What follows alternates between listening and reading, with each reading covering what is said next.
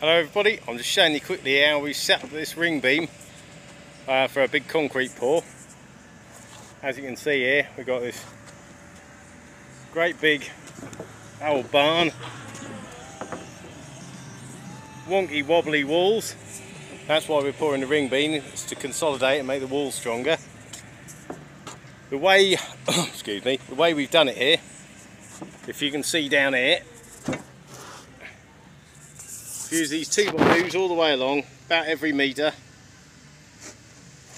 We fix one 2x2 to the wall here, just, you know, normal brown plugs and screws. Another 2x2 over the top, and then we use these scaffold boards as the main structure. You can see from the inside one of these we've had to use 2 scaffold boards, and obviously this will be higher. The actual ring beam itself should be about 200mm thick. We've had it specified by the engineer.